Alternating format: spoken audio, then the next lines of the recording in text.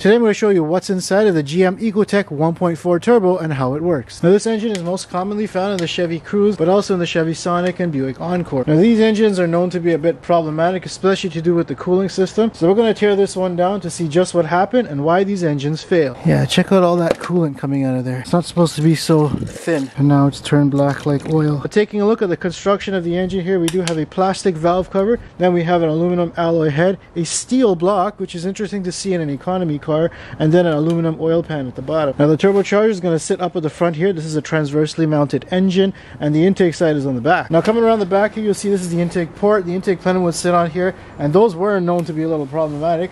We do have one giant coil on the top here that powers all 4 cylinders, which will be a little bit more expensive to replace an individual. And at the top here, we've got an integrated PCV diaphragm, which are also known to fail, and the reason why these valve covers get replaced so often. Looks like they're pulling a BMW here. My favorite socket set for this teardown is going to be the E-Torx. Looks like we're missing the cam bolts over here, and the valve cover's been off already. That's the oil dipstick. I guess the handle broke off. Also looks like the plastic valve cover's already cracked.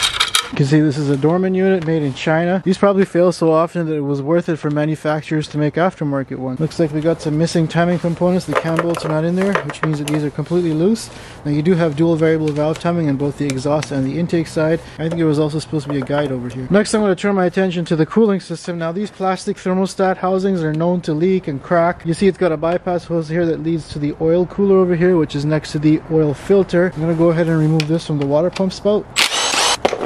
Oh, it just fell off by itself. This is the original parts by GM. Next I'm going to remove the water pump, which again is another sore spot on these engines. They are known to fail after a certain mileage. Bunch of E10s. And pry this off. So unless this pump was replaced before, there was actually no gasket behind here. It just used a red kind of RTV. I also noticed this washer behind here is a little loose. What's interesting to see is that it's using a metal propeller. A lot of vehicles nowadays use plastic propellers, so that's good to see. This pump does say GM on it, so it might as well be the original. Next I'll get the belt tensioner off. It's interesting they're still using a long spring in here. Kind of old school. I already knocked the crank bolt loose. We'll just spin that off. We'll pop that off. So it's got a hexagon kind of shape to it. Just gonna remove this bracket here for the AC compressor. Alright, next up I'm going to work on this timing cover. A couple of bolts have already been removed, so I'm going to remove the rest of them. They're E10. Yeah, I hate it when it's down below here. Alright, hopefully I've got all the bolts out. See if I can pry this timing cover off.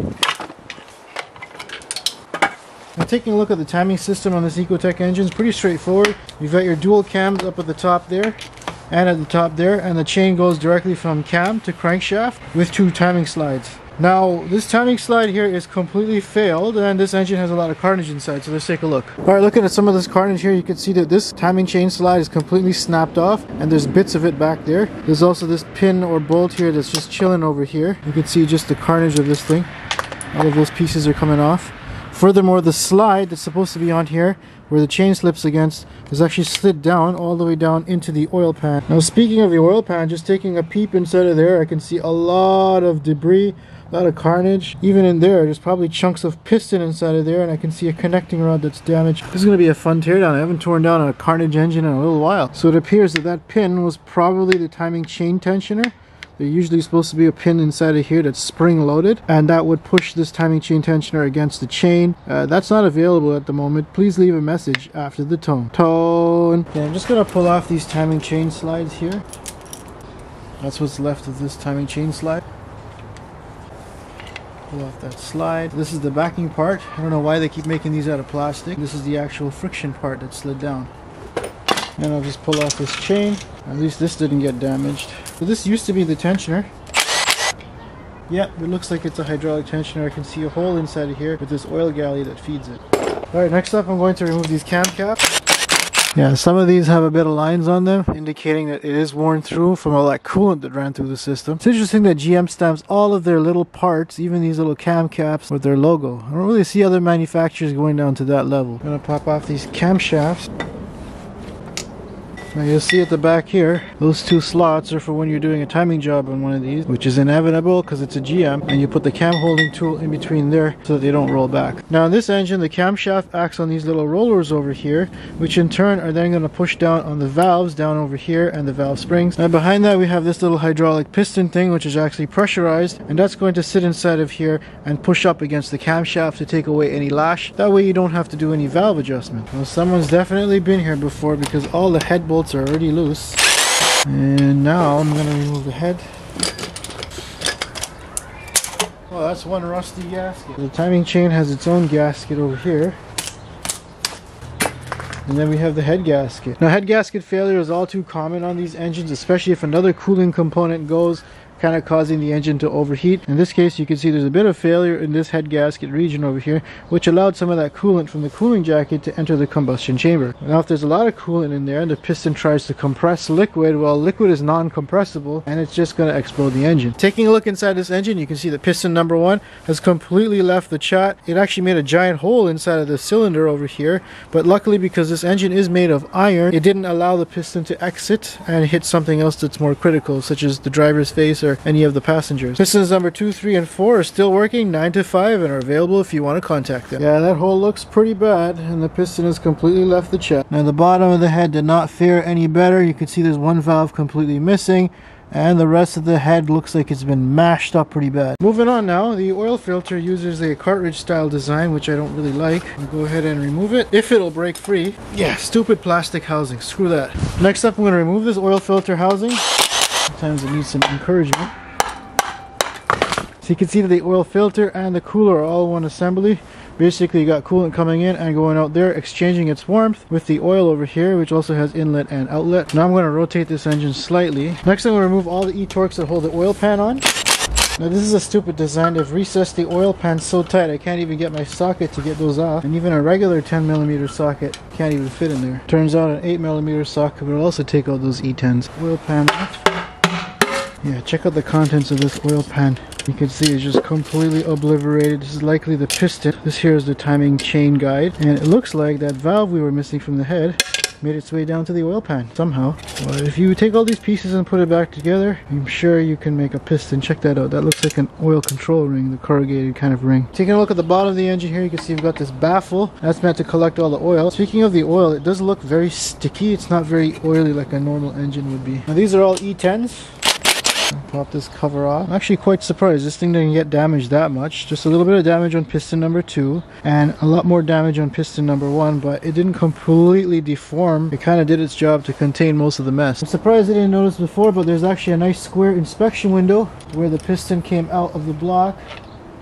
Or at least it tried to. That's a piece of a piston head. That's where the wrist pin would sit. Now this engine, by design, kind of uses a pretty strong bottom end. It is a turbocharged engine and it does have an iron block. But moreover, it has this ladder frame like design where this upper oil pan piece, which is bolted to the block itself, incorporates the main bearing caps, but is also bolted to the block. So it's kind of like one piece holding the crankshaft together. So that means that while your crankshaft might be safe, in this case it is, the rest of the block and the piston is probably going to blow. Now this design is great for those people who have like a Chevy Sonic, a nice light car, and they want to tune their engine to make like 250 horsepower. Not so much so for the pistons though. Surprisingly, their connecting rods are actually pretty tiny and they're only held on by 2 E10. Let's see what these bearings look like. And unfortunately, the connecting rod bearings also fared quite some damage. I think the coolant was run through the system for a little too long. Okay, I'm going to push the piston out of here.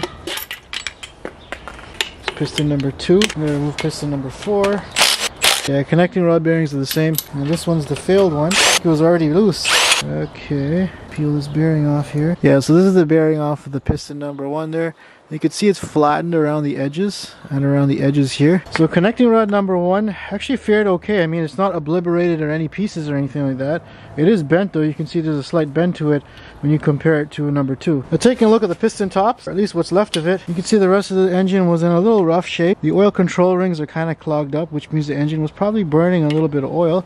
Not surprised if they actually ran the engine a little low on oil. You can see most of the stuff just is full of that mud, which is the oil and coolant mixing together. Now the connecting rods, at least, they feel like they've actually got quite a bit of weight to them, which is probably why this one didn't obliterate itself. Wrist pins are also known to be very strong compared to the rest of the engine. Now this is only a 1.4 liter engine, that's why the piston tops themselves are actually pretty small and look kind of cute. The GM's using some really tiny fasteners for the main caps and the connecting rods. These are once again an E10. This is like equivalent to an 8mm bolt. Now also securing the upper oil pan to the block are these little E8 bolts. Okay, so I'm just going to take the engine off the stand and we'll take it apart on the ground. Wish me luck, it's an iron block. Alright, I gotta try to break this lower part free from the upper part. After a lot of struggling, I could not get this thing to come off. No matter how much I'm trying, I can't get this. Ow! Now that we've got this engine mostly taken apart, we're going to take a quick look at how it works. Now we're going to start at the bottom of the engine here where we have the aluminum oil pan. Now the oil pickup tube is actually integrated into the bottom of the oil pan, drawing oil from right at the bottom here. Kind of sucks though that we can't really see the screen, or if there is any, to see if any of these particles have made it inside of there to clog the oil pump. Next up we come to the timing chain cover. You'll see that the oil pump is integrated into the timing chain cover, and it's going to draw that oil in here, create fluid flow with the rotation of this crankshaft, and then send it out to the engine block. Another thing to note is we got the chain running around here, and we've got coolant passages that pass through the block and the head over here. Next up we've got the engine block. You'll see that oil flow is going to enter the engine block over here and be sent down this oil gallery all the way to the other side of the block here, where we have the oil cooler and oil filter assembly sitting over here. Now the oil filter and cooler assembly is going to take that oil, cool it off first, then send it to the oil filter so it gets nice and filtered out. The clean oil is then going to be sent straight into the block through this port over here. Now oil from there is then going to be sent to a gallery that runs along the length of the block, and if you look closely you can see that there's actually a little pipe thing there. That's the oil sprayer that's going to line the cylinder walls with oil to hopefully lubricate that piston, except for this one. And here's a closer look at the carnage inside of the cylinder that failed. You can see it pretty much punched a hole right through the water jacket over there. It also punched a pretty big exit hole. At the front here there used to be a bracket that held the AC compressor, and that's what's kind of hiding this little hole here. Which you can see it punched a pretty good sized hole, and you can actually see directly inside of the engine. That's pretty impressive for being an iron block. And also with the iron block, you'll see that they use a semi-closed block design, which again is going to lend for good strength because you've got all this material in between the cylinder and the housing over here. However, not so good for cooling. Also at the top of the head here, you can see this is the oil feed that's going to go to the head, so that you can feed the variable valve timing gears and lubricate everything up top. Looking under the cylinder head here, you can see obviously we got complete carnage on cylinder number 1. It's completely messed up here, very rough. We've lost a valve, we lost the spark plug. You really don't want your engine to come to this point here where it completely explodes, because you can't really save any parts after. At least if it warps a little bit, you can replace the head. But if you do find that you're starting to overheat, pull off to the side of the road and call your big brother. Oh yeah, cracked cylinder heads are also a big issue on these engines. So if you are going to be doing some engine work, make sure you clean everything off and have them inspected for any cracks. I can actually see one right here. Now finally at the front of the head here, you'll see that we've got the oil feed that comes in here. It's going to come up here and then go across, tap up, and feed the 2 cam gears for the variable valve timing. It's also going to feed these 2 ports here, which run galleries running along the length of the head. So the oil is going to run along the head here so that it can build up pressure for your collapsible hydraulic lifters. But also these cam gears need to feed off of that so they can get lubricated as well. Now there are other problems with these engines, such as the positive crankcase ventilation system, the turbocharger that sits over here, especially the wastegate likes to go, and anything to do with the cooling system, such as these plastic components, elbows, water pumps, thermostats, you name it. It always goes on these cars. Now this valve cover has already been replaced, likely due to the positive crankcase ventilation diaphragm inside of here. Let's see if I can use my pliers here and chop this open. And that's the cover, and this is the diaphragm that always likes to go. You can see it's made of rubber, and of course there's a spring inside of there, and this is all integrated inside of this plastic cover, which means that you got to replace the entire thing when it fails. And that's a look at the 1.4 turbocharged Ecotec engine from GM. Make sure you check your oil and your coolant frequently if you don't want something like this to happen to you. Make sure you subscribe if you want to see more videos just like this one.